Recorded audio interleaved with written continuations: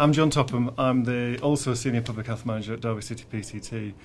I have a range of remits and hats, one of which is an area of responsibility for the Normanton Pear Tree kind of area. But also I've got some interest in developing some work around lifestyle services at the moment as well. And we're trying to build on some of the work we've done around smoking services and develop lifestyle services more broadly for things like healthy eating, physical activity, weight management, that kind of thing.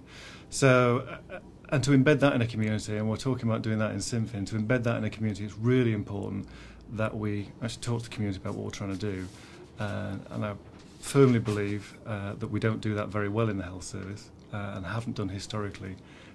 This is a good opportunity to try and do that.